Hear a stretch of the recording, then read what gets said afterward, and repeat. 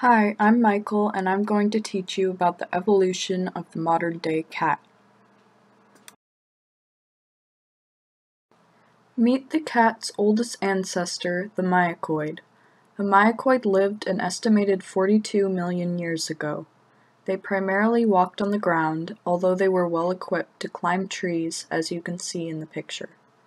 Relatively little else is known about their habitat. In 1894, Myacoid fossils were found in the White River bed of Utah. The fossils indicate that although they were capable of climbing, they mostly walked on the ground, similarly to current-day cats. Myacoids had the adaptation of flexibility for climbing.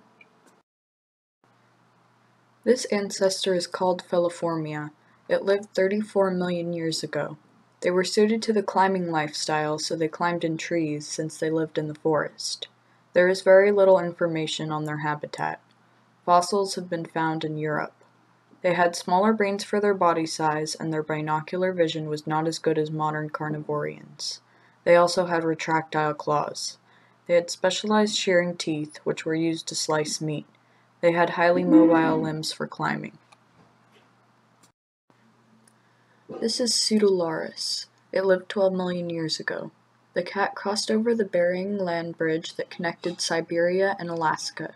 The cats could be found in Europe, Asia, and North America after the migration. Fossils indicate that there were about 12 species of the cat. The cats migrated back and forth from Asia to the Americas. As a result, they evolved into a variety of species who lived in all continents with the exceptions of the Arctic, Antarctica, and Australia. Fossils have been found that look like the modern house cat, which are as old as 12 million years. They had long tails which were used for warmth, not balance. They had agile limbs for climbing. This is Felis sylvestris. It was around 8,000 years ago and is still alive today. It was brought to the island of Cyprus by humans. Archaeologists found an 8,000-year-old cat's jawbone on the island of Cyprus in 1983. Since it would be unlikely that humans would want to bring wild cats with them to the island, scientists theorized that domestication happened more than 8,000 years ago. In 2004, another fossil was discovered on Cyprus, which was deliberately buried with a human. This made scientists think that domestication actually happened 12,000 years ago.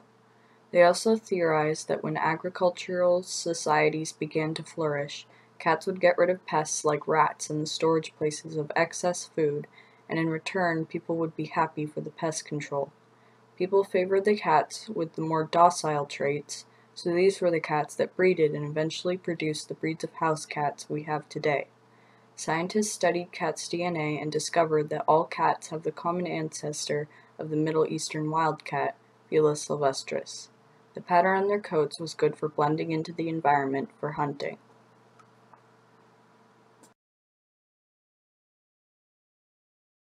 You've probably already guessed that this is the modern-day cat. Its scientific name is Felis catus.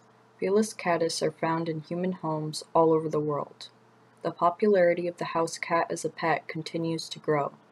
Felis catus has specialized teeth and retractile claws that are perfect for hunting, although indoor cats don't get out much. They are agile and highly coordinated.